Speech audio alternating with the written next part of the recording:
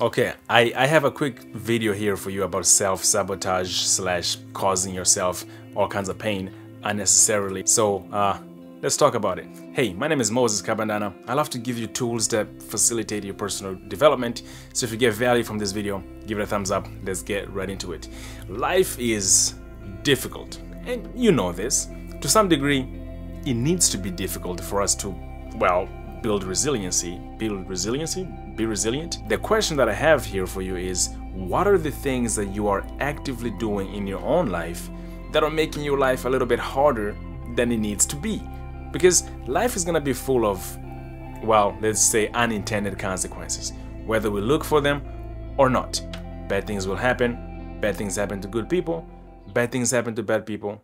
Good things happen to good people, and good things happen to bad people. So misery is unavoidable to some extent. Misery knocks on each one of our doors at some point in our lives. What I'm trying to explore here with you, basically talking to myself, what are the things that I am actively doing in my own life that cause life to be a bit harder than it needs to be? Although I'm pretty blessed. I can't really lie about that. I can't complain about that. Life has been tremendously kind to me, all in all. One of the things that I keep doing that it doesn't do me any favors on a small scale, but it can compound over time, is failing to express my anger. I actually made a video about that a while back.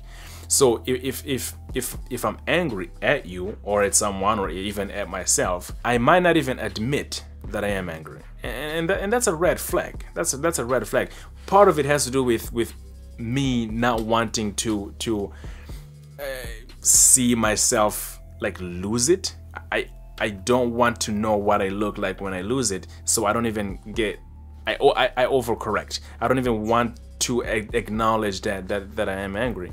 I'm working on that, but it doesn't do me any favors, because anger compounded over time, you're bound to explode. So not addressing your anger is not the remedy either. It doesn't do me any favors, and it certainly doesn't do anybody around me any favors. So that is like a tiny example of something that I continue to do that does not do me any favors. Speaking of anger, for some, it's resentment. Some people build all kinds of resentment and anger and bitterness towards others, towards themselves, without even knowing that. And that's a form of misery, because you're carrying around all this weight, and sure, it might be yours to carry, but until you ask yourself what role are you playing in your own misery, man, it becomes an uphill battle. So I guess the whole point for this video is to leave you with a question: what role are you playing in your own misery? My name is Moses. If you've gotten value from this video, give it a thumbs up, and I'll see you in the next one. Peace.